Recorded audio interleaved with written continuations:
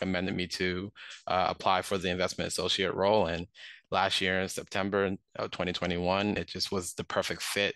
And it's been an amazing journey working with the team ever since.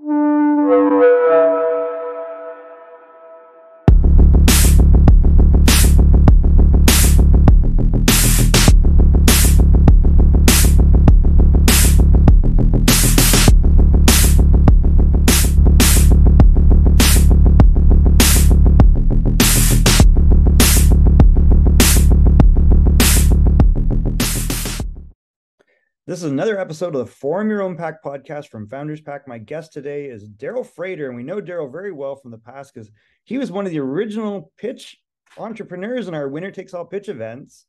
How are you doing, Darrel? Hey, Mike, it's been a minute, man. Glad to be here chatting with you.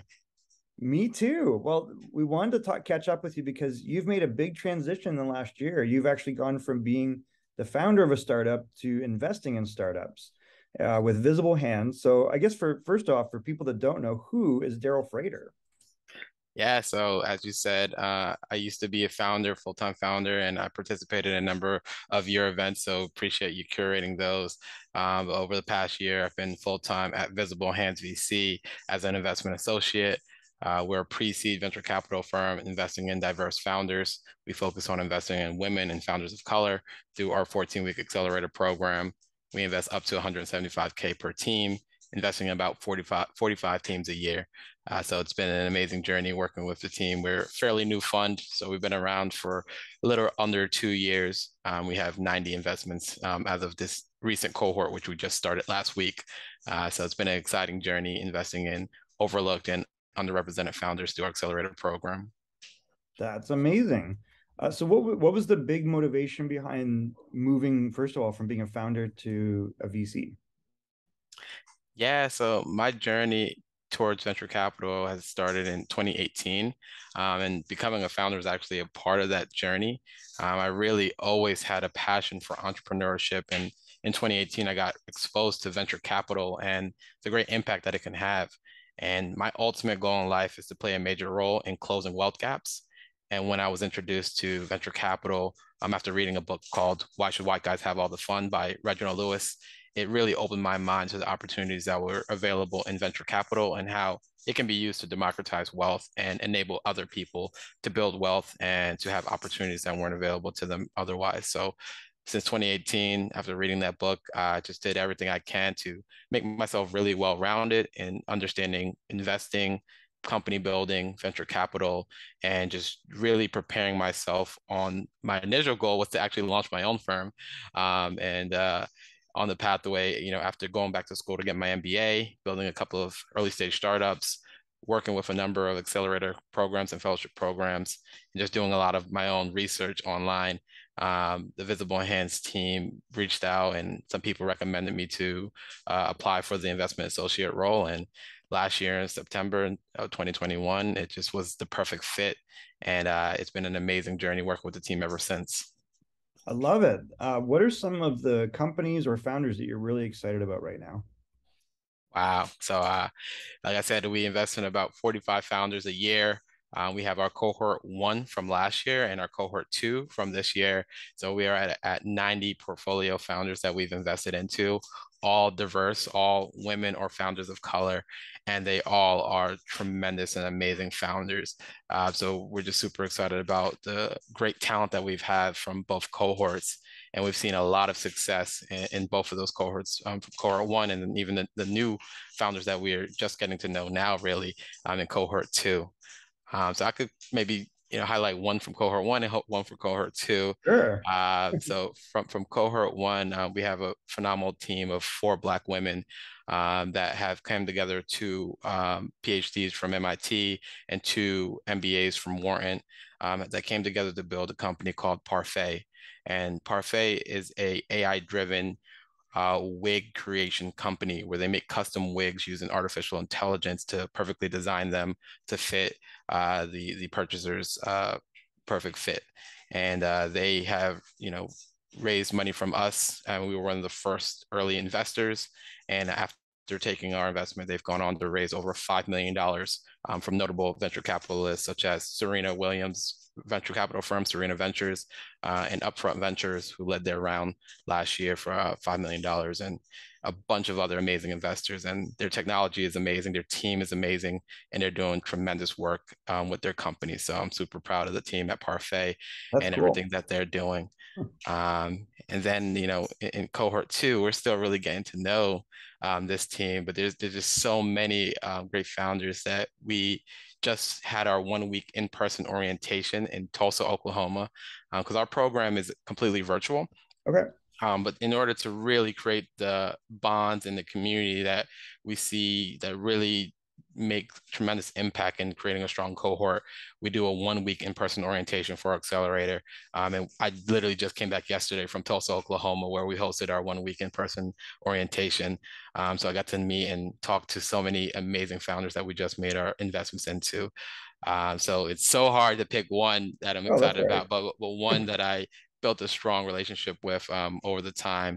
His name is George Holmes. He's the founder of Hire Henry, and they are a robotics company that make robotic lawnmowers that are able to cut lawn and be able to use robotics to do lawn care. And it's just amazing to see just how quickly George and his team are moving to using their technology to work with some really notable clients. I know they have one client who is an airport in Texas where they are cutting their lawns using their robots. And it's just amazing about, where we're trending in regards to labor and getting this kind of work done efficiently and cost effectively. So George and his team super innovative in the robotics space, and I look forward to seeing, what they accomplish from here. We're us, only a couple of weeks into making our It's investments into amazing, them. man. We're seeing a lot of progress and growth already, and it's just exciting to see so much innovation happen from these diverse founders, women, founders of color that are traditionally overlooked by the venture capital ecosystem. And we're happy that organizations like Visible Hands exist to be able to provide the capital and the resources needed to support these founders with innovative ideas and talent. So, are these when you find your founders, obviously we understand your thesis. Are you finding that like what is the motivation, not the motivation, but the inspiration for them to become entrepreneurs? Are they from families where there are entrepreneurs? Is it from other sources? Like what's driving them to become founders? Are they first time in their family or Yeah, it's very diverse and different for every founder in their journey. So I've seen many where, their parents were entrepreneurs and entrepreneurship is all they knew. That's similar to my journey. My father's an entrepreneur and oh I've there? always had a love for entrepreneurship, but others, they, have just seen a problem in this world that they have a passion to solve for. And when these problems exist, they innovate and they come up with solutions that can drive tremendous impact in this world, and that's what motivates them to see change in the issues that they see in this world and creating technology solutions that solve for them. That's awesome. I mean, one of our motivations behind Founders Pack is we encourage people to form your own pack.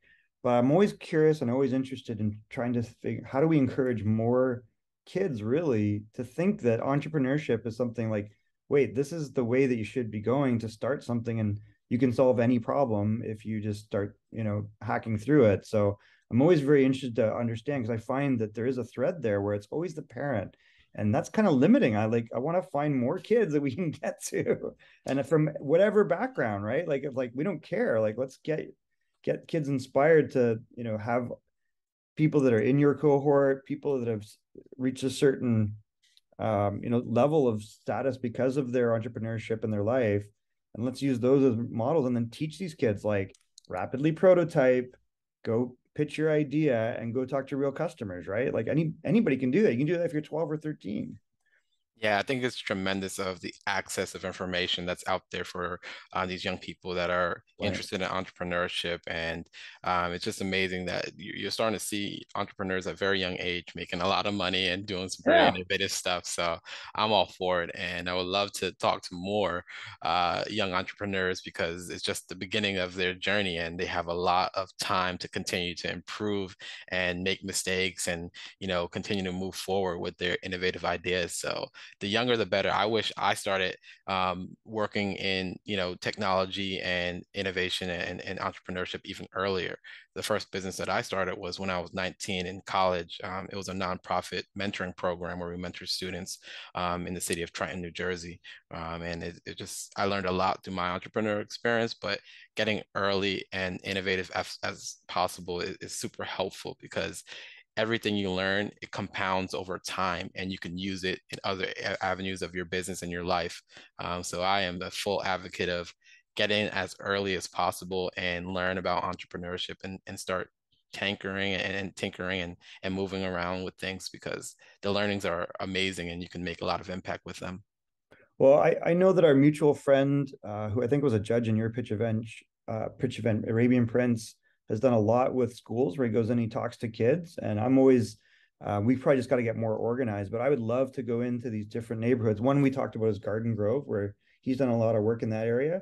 And I'm like, what can I do with Visible Hands or Arabian Prince to go talk to kids? Because the earlier we get to them, the better. And you see, that's when they have the best imaginations too, right? Like I think of this is off the topic, but I'd love to go in and have a pipeline to you and to me, right? It's like the earlier we get them, the earlier they think that's a possibility and they can make stuff and do stuff and try stuff. And that's so anything that if you guys are interested in that, please let me know. I know he's interested in that. We can maybe collaborate on some stuff. Yeah, let's do it. I have a number of initiatives that are growing up at Visible Hands, and we can definitely talk about more opportunities to get involved with the youth. I know we're working on a few projects ourselves that are Cool. very, very exciting, and you'll hear about them very soon. So yeah, we can definitely talk offline about that. All right. I'm excited to hear about that. All right, Darrel, if you could offer other founders only one piece of advice, what would that advice be? My advice would be, and just pretty general, but do not be afraid to make mistakes. A lot of times we are seeking perfection to launch and perfection to get started, but just really having the open-mindedness to get out there, try things, and use mistakes, use failures as a stepping stone to success, and you will get very far in life and move much more quickly than if you're shooting for perfection. So don't be afraid to make mistakes and just get out there, learn and be hungry to learn more. I love it. That is great advice.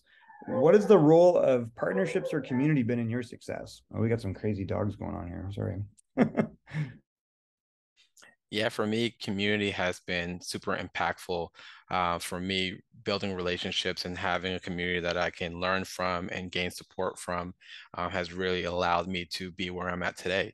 Like I said, I started my journey into VC since 2018, and I was able to be and participate with many communities as a founder, as a person looking to break into VC. And these communities and the people and the friendships that I made really allowed me to get opportunities that pushed me forward and allowed me to be where I'm at today. So community really is a strong opportunity that helps you build opportunity and allows you to make connections that can be very beneficial to your life. And then you can also add value to theirs as well.